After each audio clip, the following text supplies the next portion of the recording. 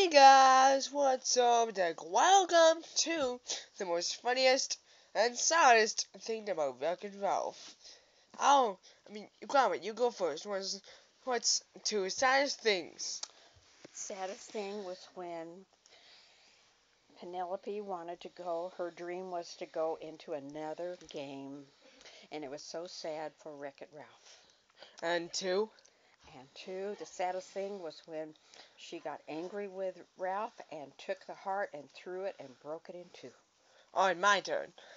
The thing that two things. One is the princesses, and two is racing. Peace out. Always remember, gotta make it special. Thank you very much. As always, peace.